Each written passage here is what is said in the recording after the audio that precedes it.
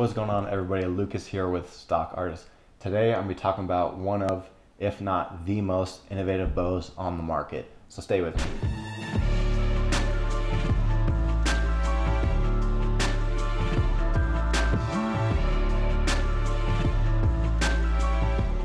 Alright, so you are looking at the APA Black Mamba Air. APA is a bow manufacturer out of Canada. I honestly never heard about them before until my friend tagged me in one of their bow giveaways, and I was actually lucky enough to win it. This is it. It's a 28 axle to axle. At the time though, this bow did have a navy blue riser and bright yellow cams. I was not a huge fan of the color. Thank you, APA, for holding the giveaway and allowing me to win this bow because I absolutely love it. Thank you. But I had to get it repainted. I'm sorry, APA, but I had to repaint it. So I went with the OD green. It just kind of matched my style and my likes. So I'm gonna go ahead and throw up a little table about this Black Mamba Air, just some quick specs on it. So IBO up to 340 feet per second, which is pretty awesome for a short little axle to axle bow. Speaking of axle to axle, this thing is a 28 inch, which is very compact, very lightweight. The brace height is 7.5. Physical weight is 3.2 pounds, which I found to be pretty incredible as well. I was looking on Hoyt, I was looking on Matthews, PSE's website, all of their new bows, the carbon bows and all their lightweight stuff. This one was actually lighter than all of their new bows, which I kind of found to be surprising. Hence the APA Black Mamba Air. But don't quote me on this. I think this is probably one of, if not the lightest bows on the market that you can probably get for a nice little pack around hunting bow. For draw weight, you've got a couple different options, 35 to 50, 45 to 60, and 55 to 70, which I believe this one is a 55 to 70. The draw length ranges from 25 inches to 30 inches. Energy at 70 pounds is 89.86. And then let off is 80%, which is awesome again for this short little axle bow. All right, so getting into the bow now, I'll go ahead and start from top to bottom and go over some of the specs and some of the different features of this Black Mamba Air. On the top, you've got twin flex limbs, which just kind of helps for better distribution of stored energy. On the top and bottom of these cams, you get a rotating draw stop, which is easily changeable for different weights, different draw lengths and stuff like that you can change on the fly. But these draw stops just allow for that solid back wall. So coming down into the bus cables, they do have a variable yoke technology on some of their newer Black Mamba Airs. This one I believe is an older model because this one doesn't have it, as well as a couple different little features this one doesn't have versus their newer Black Mamba Airs. But again, they do have that variable yoke technology, which allows your bow kind of to settle into place when at full draw and allows your cams to be properly centered in line. If you have a limb-driven arrow rest, they do provide you some anchor points on the top and bottom, which are centered in line with that limb. So there's no kind of variations, no torque. It's a torque-free limb anchor is their proper term for it.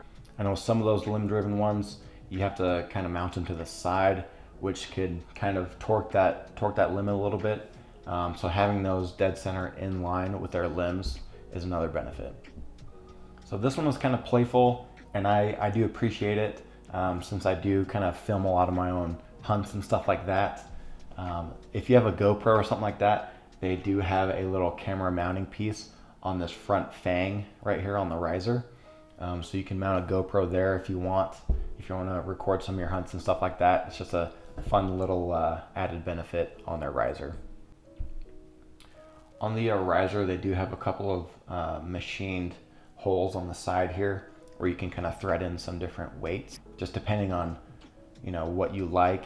If you want a little bit more weight on it, if you want a little bit on the left side, right side, top, bottom, they do have that feature as well. Something I thought that was really cool is some of the inspiration as far as on the riser itself. You see you've got kind of a fang feature here, as well as some different coffin shapes inside the riser. All of that is obviously based around the Black Mamba snake and its coffin head shape, I guess you could say. So in their risers and stuff like that, pretty much all of their bows, you look at it, they all have the fang, which I think is kind of cool because, you know, looking at a distance or looking at a bow, it's like, okay, that's an APA bow. It's got that sweet little fang on there, which actually doubles as a like a branch hook for you tree stand hunters and stuff like that. If you want to hang this bow up off a branch or a hook or something, you can just hook it right here on this fang. Just makes it that much easier. Another cool thing I liked about some of the other APA bows is the carry handle on the front. The Air doesn't have it, and I believe the Pit Viper doesn't have it, but the rest of their bows have a little carry handle on the front. I really wish this one had it because that would be a nice little added feature if I'm out hunting and stuff like that, to kind of carry my bow by the handle. But you know, I can do with just the standard ways of carrying your bow. So this right here, I would say, is probably one of the coolest features of this bow. I have the cam lock pin that's kind of stored into the riser. So with this cam lock pin, it's easy enough to use. All you have to do is kind of flip your bow down, step on the string, and just give your bow a little bit of a pull. It'll go ahead and slide this cam lock pin into either the top or bottom cam. And then boom, your bow will be pretty much locked in. You can take the strings off, you can adjust different things, you can do, you know, any different kind of maintenance stuff that you want on this bow without needing a bow press. So the other use of this cam lock pin is to center your arrow or your rest left or right. Like I mentioned before, this one is probably their older model, but on their newer model and on all of their other model bows, you can slide this cam lock pin into a little machined hole right here next to your rest. And on the pin itself, it'll have a little center line etched ring around it.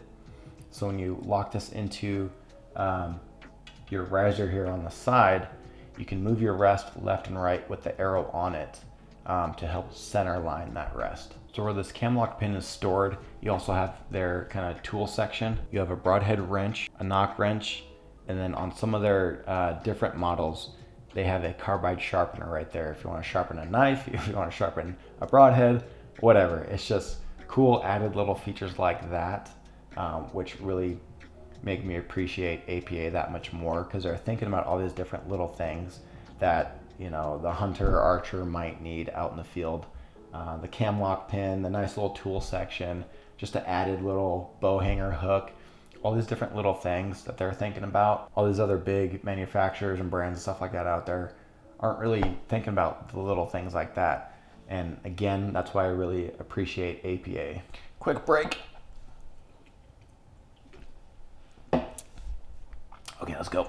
The other cool feature that APA offers on all of their bows, right here on the side of the riser where the rest is their knock point alignment zone. So essentially, when you put that arrow on there, you flip it on the rest, it'll help you center line that arrow and that knock point without needing any extra tools or anything like that. You just line up that arrow with the little pre-machined lines on the side here, and I mean, you're pretty much ready to go out the gate without any extra tools. So it's all these different little features and stuff like that that APA has chosen to incorporate in some of their bows that really makes me appreciate them as a company. They're thinking about just, you know, the basic archer out there, you know, who maybe doesn't have a bow press, who maybe doesn't have all these different alignment tools and stuff like that. They're making it as simple as possible as they can for us archers. You know, it makes it that much faster to get out in the field and shoot this dang bow after setup.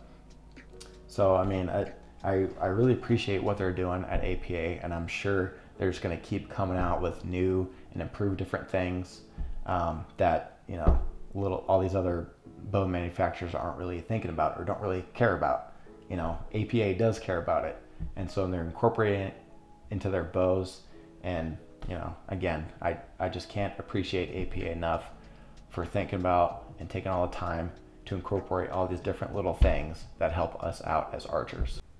Jeez, I could probably ramble on all day. So in my personal opinion, if you're looking for a lightweight, compact bow, the Black Mamba Air is the best bow on the market.